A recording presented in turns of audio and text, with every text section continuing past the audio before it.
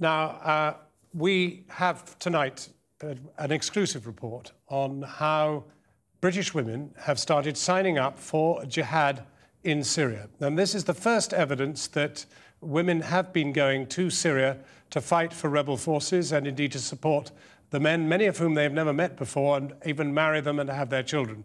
Now, Kylie Morris has this exclusive report. I'm not oppressed. If I was oppressed, I wouldn't be a Muslim right now. If I thought Islam was an oppressive religion, I would have left Islam. Islam has made me free.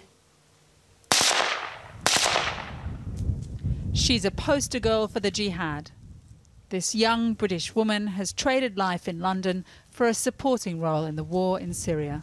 She's a fighter by marriage, newlywed to a jihadi from Sweden. Alhamdulillah, I couldn't find anyone in UK that was, willing to just sacrifice their life in this world for the life in the hereafter, for best in the hereafter, in fact. So alhamdulillah, I prayed my istikhara and Allah willed that I came here to marry Abu Bakr. Here is within sight of the front line in rural Aleppo province, in an abandoned house they share with the child they're raising. What happened?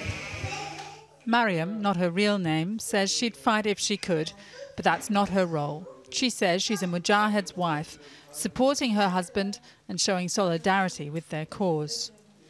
He describes for the camera battles fought by the Sunni jihadi militia known as Katiba al-Muhajirin, the battalion of migrants.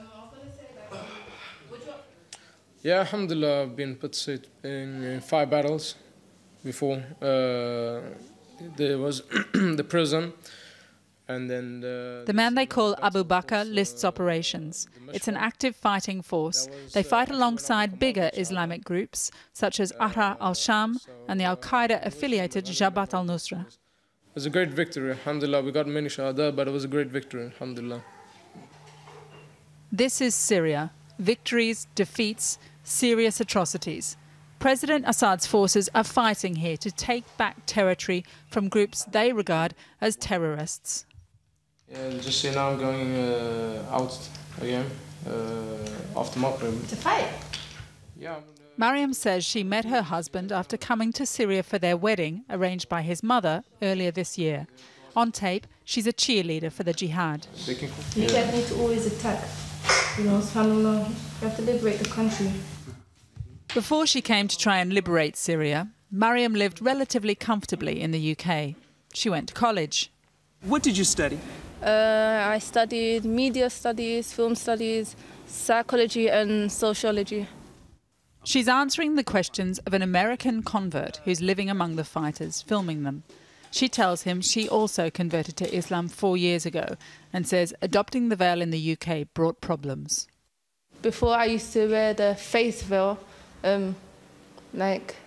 people, it was fine, but then when I started to cover my face, people used to say, go back to your country, and I used to reply, I was born round the corner. But now she's 2,000 miles away, committed to someone else's civil war. She loses no opportunity to call for other Muslims to follow. These are your brothers and sisters as well, and they need our help. So instead of sitting down, focusing on your families or focusing on your studies, we need to stop being selfish because, subhanAllah, the time is ticking, Some people might say that because of your spirit to fight,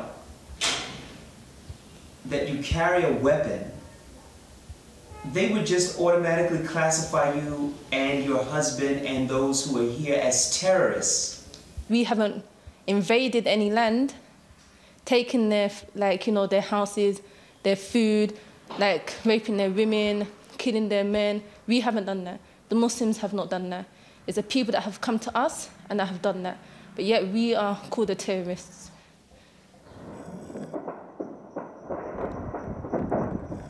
By night, the fight is visible from the rooftop. And downstairs, they hear it as well. Mariam's neighbour Aisha lives on the ground floor. She's also from the UK, with a young daughter and married to a British fighter. While their men fight, the 2 women and their children go shopping, and they're taking their Kalashnikovs just in case.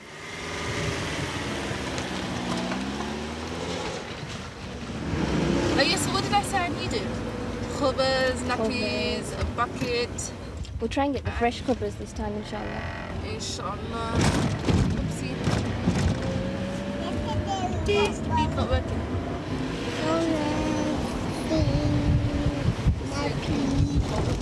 Sister, yeah, can you just like slow down a little bit? Because I'm having some trouble maintaining my balance. Inshallah.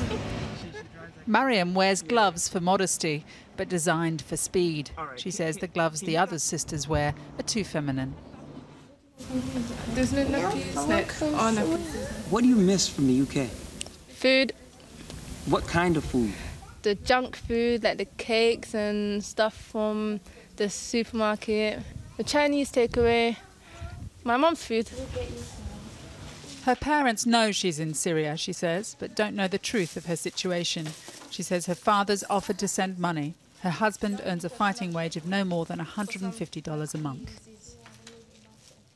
Her neighbour, Aisha, again not her real name, arrived more recently than Mariam. She's only been here a month. She followed her husband from the UK when he had the idea to join the jihad. So when he came home and said, honey, we're going to Syria, what did you say? It wasn't quite like that, but he'd actually he said he'd wanted to come here, maybe have a look, maybe come back to England, and then maybe we could both come together.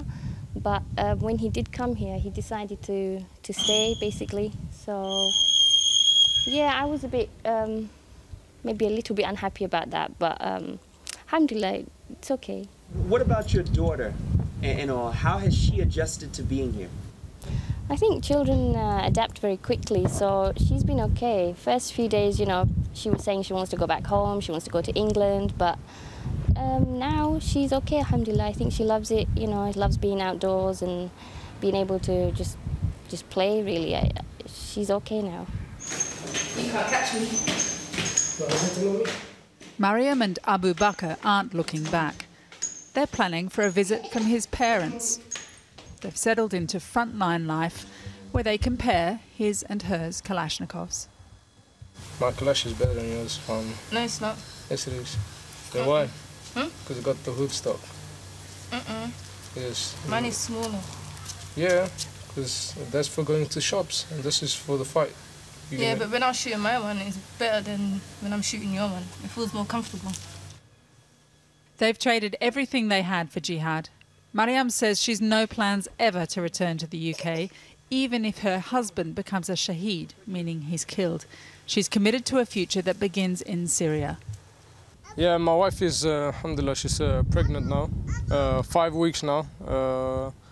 So inshallah I get to see the baby before I get Jihad. That's what I really want to see. But alhamdulillah, I'm really happy that she's pregnant and inshallah it'll be a boy. Inshallah. Already looking to the next generation to take on the family jihad.